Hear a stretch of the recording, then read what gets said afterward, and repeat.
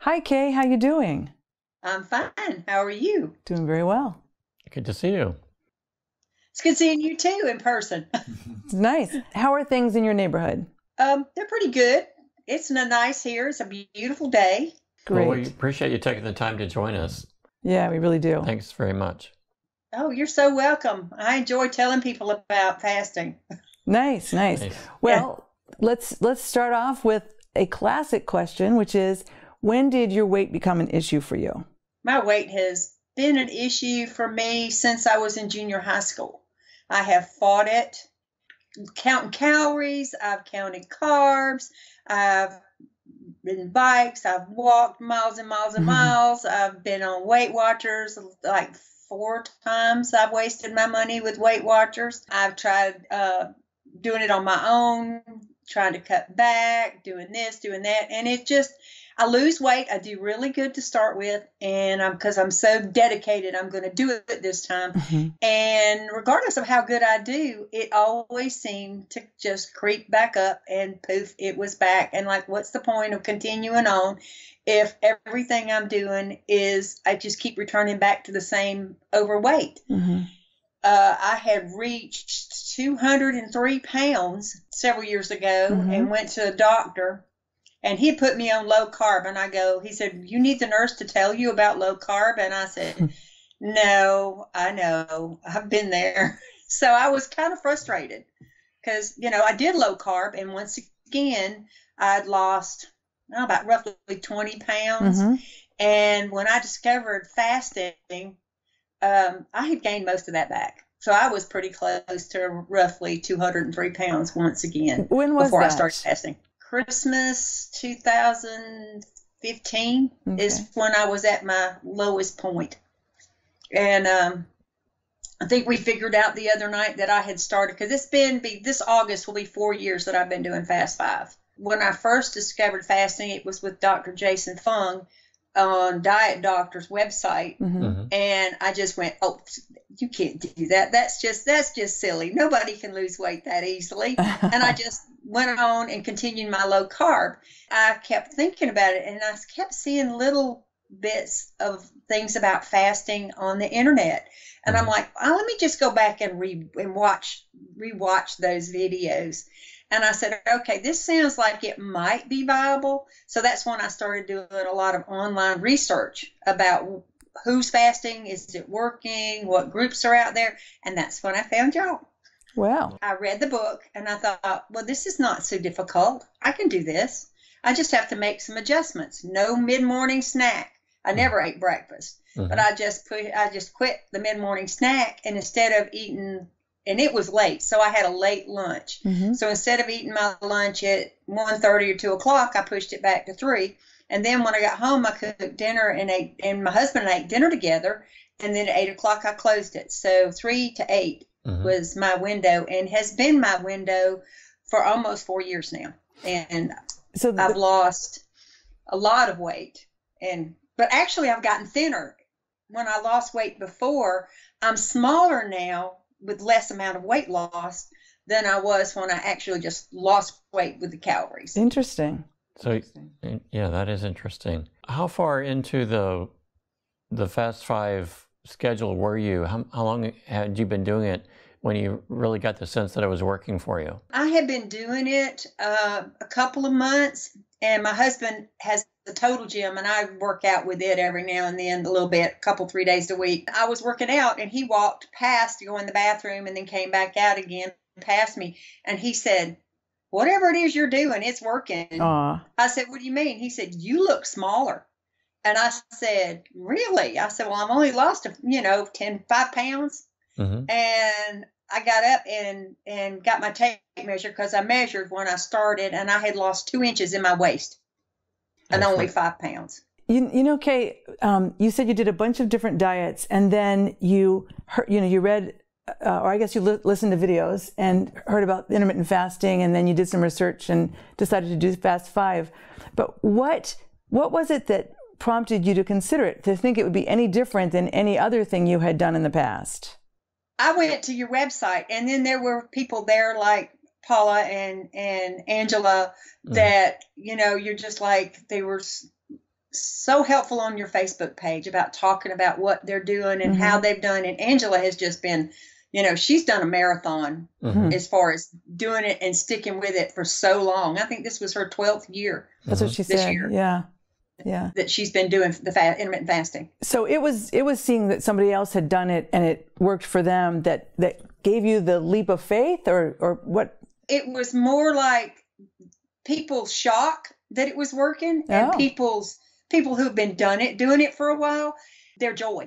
It was like, I'm free. I eat what I want. I'm not hungry anymore during the day, because I was starving all the time when I was dieting. That's why it was so hard. And they said, I'm just not hungry anymore. And when I eat, I don't eat nearly as much food as I used to. And since I was doing the low carb before, I think that made it easier because I had already cut out a lot of carbs and sugar out of my diet. So it made it easier to fast.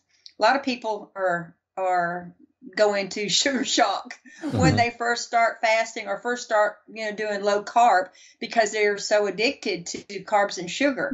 But since I had cut it out for a year and a half, I just kind of naturally went into the fasting, and I'm like, this can't be this easy. It can't be this easy. And I kept telling myself that. And at the 6-month point, my husband and I were riding a bicycle in the neighborhood. I would have been a couple of years before that, I would have not been able to ride the length of time that we ride. It just dawned on me, I'm free. Wow. I'm free of food. I'm free. I don't count carbs anymore. I don't count points anymore. I don't count pounds. I don't count, because my weight goes up and down, give or take 5 or 6 pounds all the time. And so I don't weigh maybe once a month. And it might be 165, or it might be 167, or it might be 160.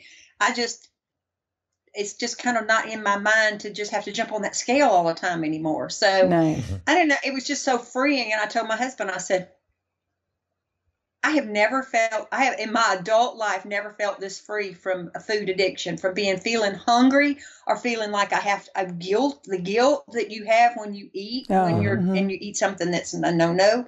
I said, I don't have guilt anymore. If I want to have a slice of pizza, I eat a slice of pizza.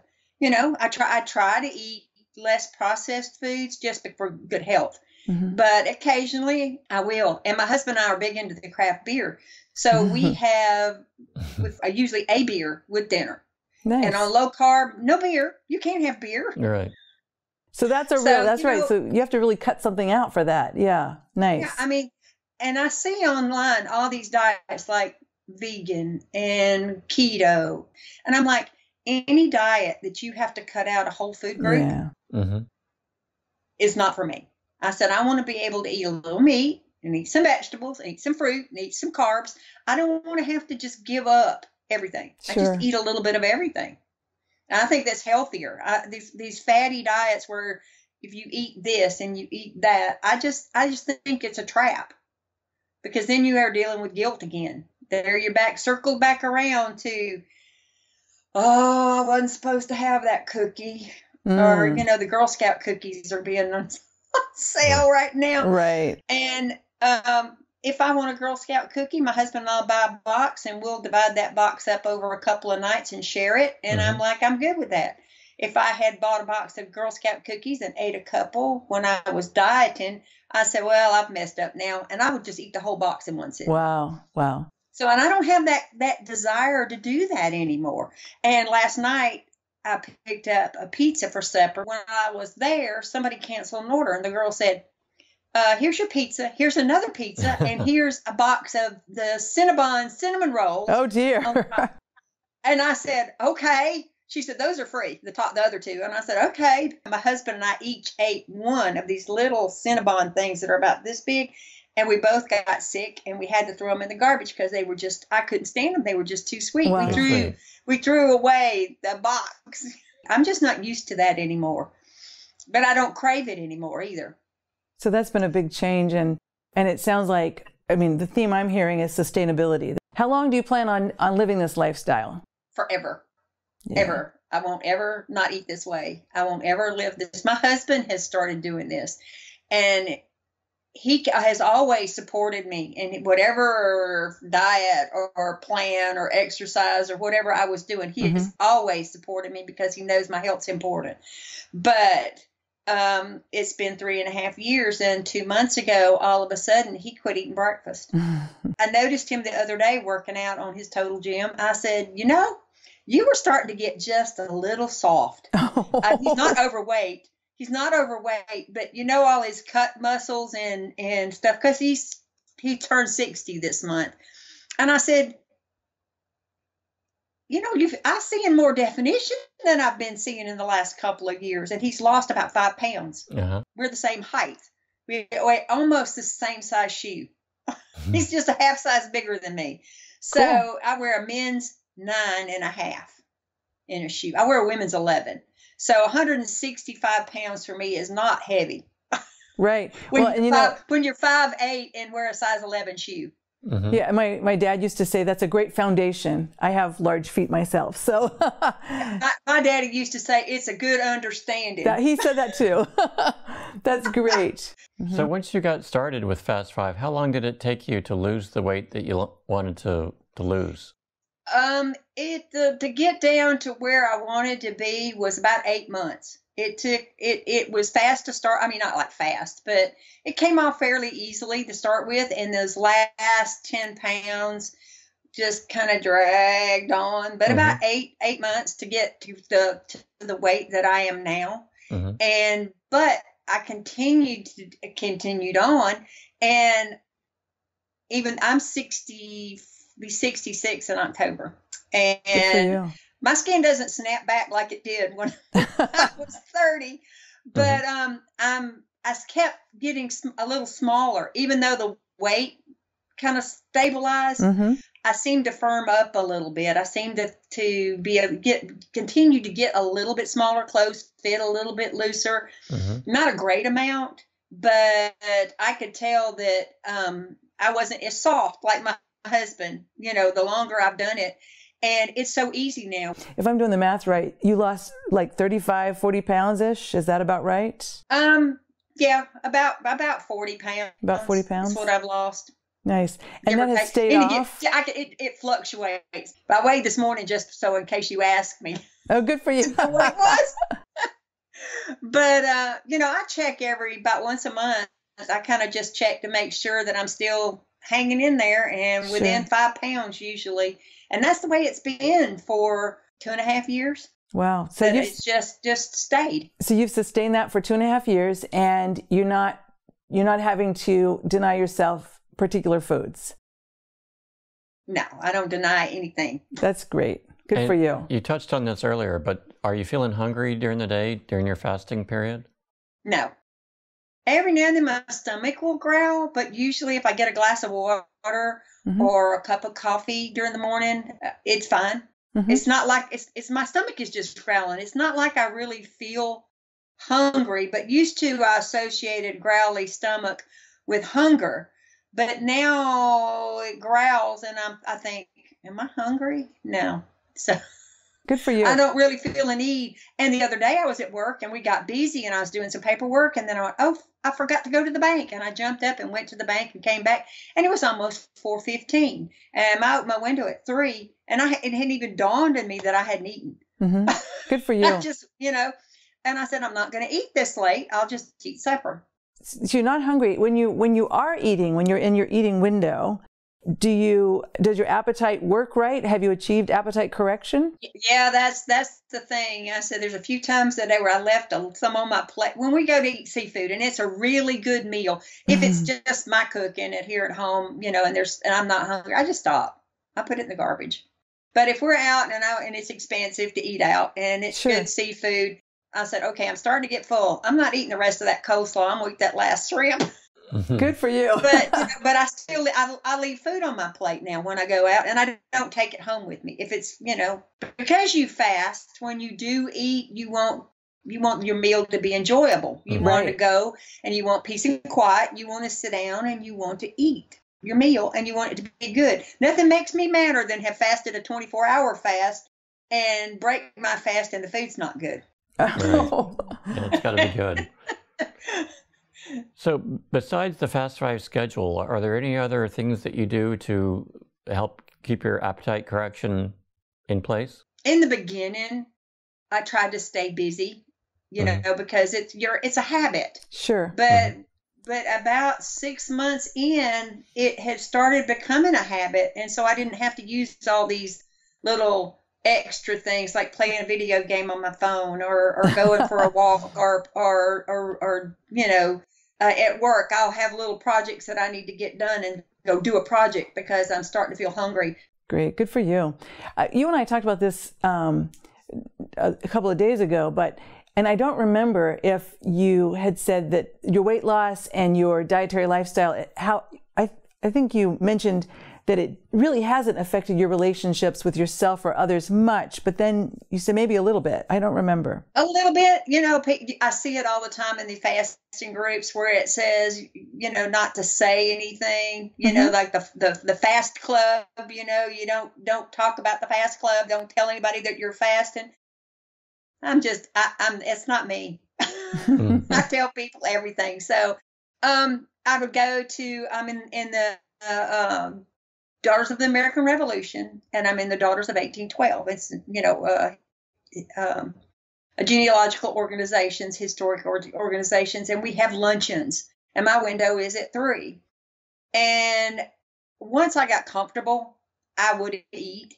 I would say, okay, today is a luncheon, and I'm not going to freak these ladies out. I'm going to eat my salad, and I might forgo the dessert. They asked me, they said, how did you lose that weight? How have you kept your weight off? And at first, when I told them, it was like I had told them that I was a leper.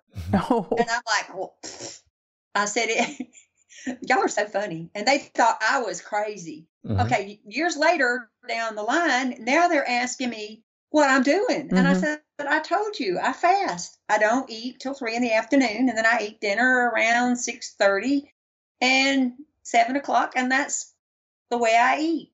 Oh, and I was telling you, Judy, we went to Apalachicola and we're sitting in the little brew pub there. It's just kind of open air, and we were sitting at the bench, a little table and bench, and another couple came in and sat down. And I sat down with Mike with my beer and popcorn, and I said, this is some way to break your fast, a beer and popcorn. And the girl sitting next to me, she said, what did you say? I said, I'm breaking my fast. I do intermittent fasting with beer and popcorn. I said, I don't usually break it with beer, but this is a special occasion. And she goes, really? She said, what do you do? And I told her, and she said, well, we're doing 18-6. And she said, we've been doing it for 4 months. And my husband, she said, I've lost 5 pounds, but she wasn't very big. But she said her husband was large, and he'd lost 17 pounds in 4 months. And she said, and I did not realize how easy it was. And I'm like, what's the odds 5 years ago sitting down next to somebody doing intermittent fasting? Pretty uncommon 5 years ago. Things have changed a lot. 15 years ago. 15 years ago, it was almost nobody. Yeah. It's nobody. Yeah. I wish I had known about this 20 years ago, 30, 40 years ago, right after I had my children, when I was so heavy and we had such a struggle trying to get my weight back down after I'd had my girls.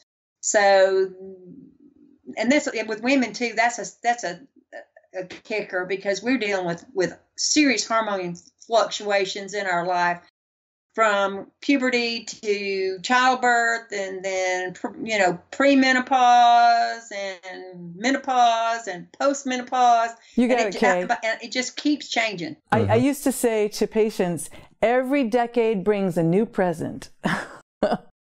Yeah. Yes, it does. It does. And so there are phases of life and the hormonal flux that goes with those. Yeah. Pretty interesting. I was pre-diabetic back when I was 203 pounds. And that was the reason I went on the low carb, was to try to get my blood sugar straightened out. I was a little better, but not a lot, until I started fasting. And last checkup, nothing. They didn't say, you're perfectly healthy. Do you take medications? medications? They had to check my vitamin D, and I'm like, I live outside.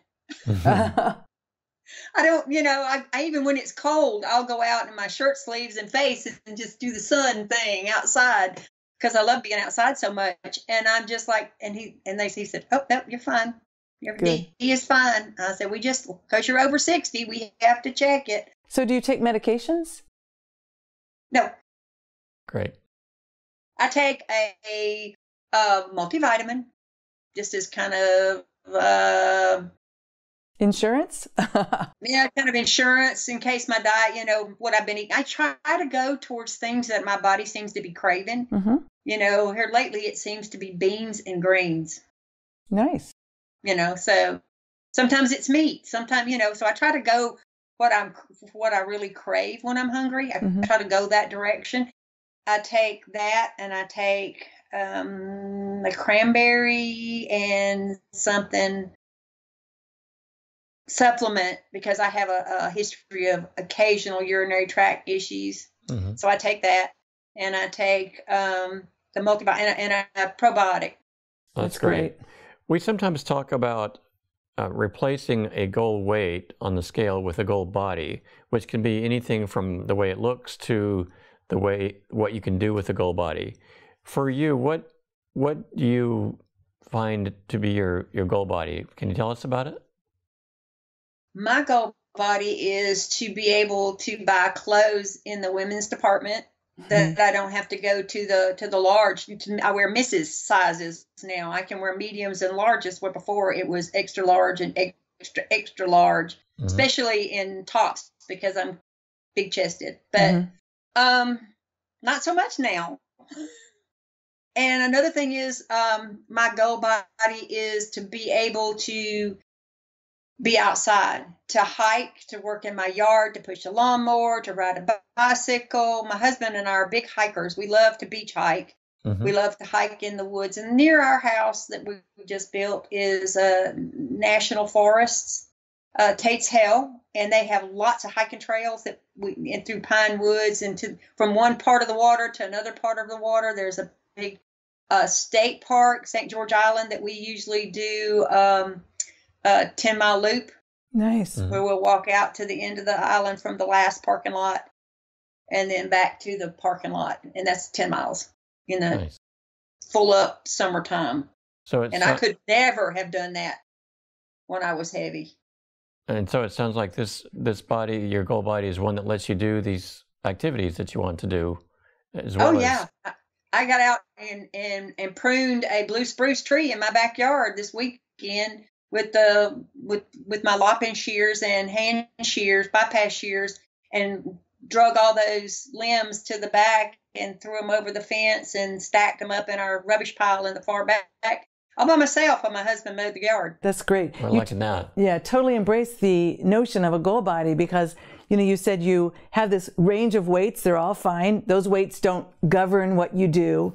As long as your goal body does what it does, serves you well. Yeah, perfect. Lovely.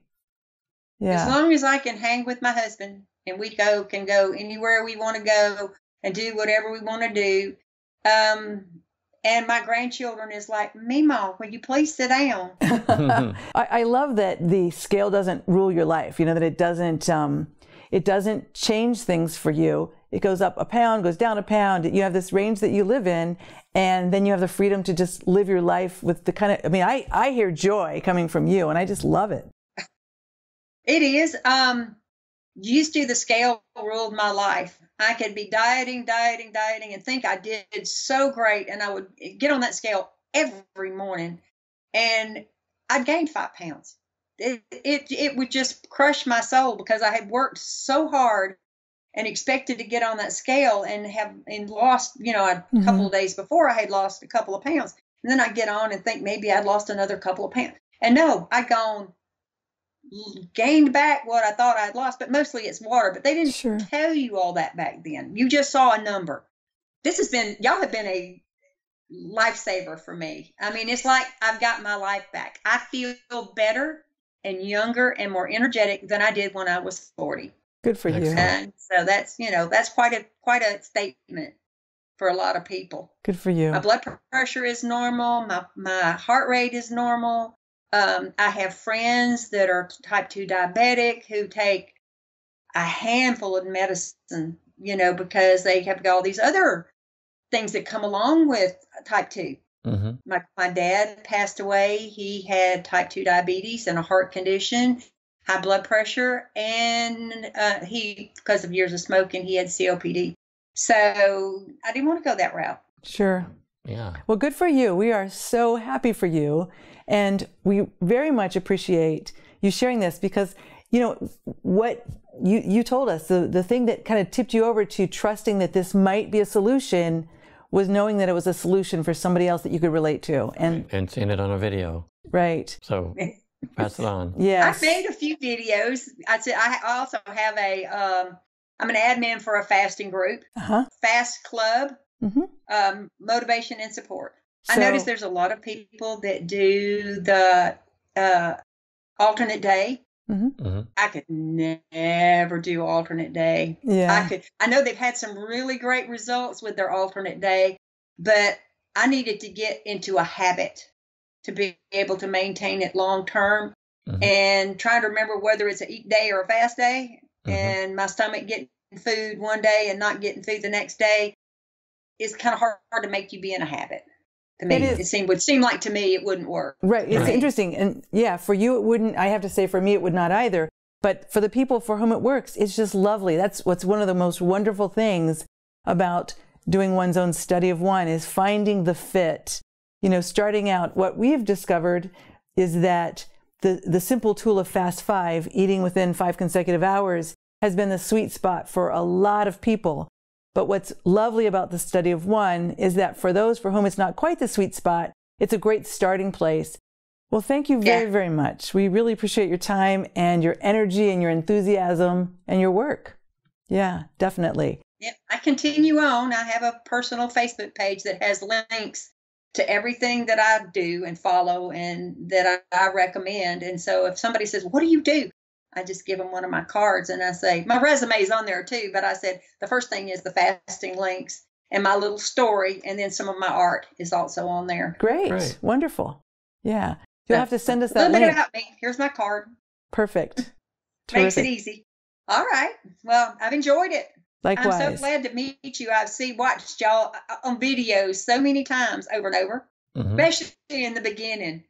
Just over and over and over, and shared them thousands of times. Well, we appreciate that. Appreciate it. Yeah. Thank you. You take care, all right? Okay. All right. Bye-bye. Bye-bye.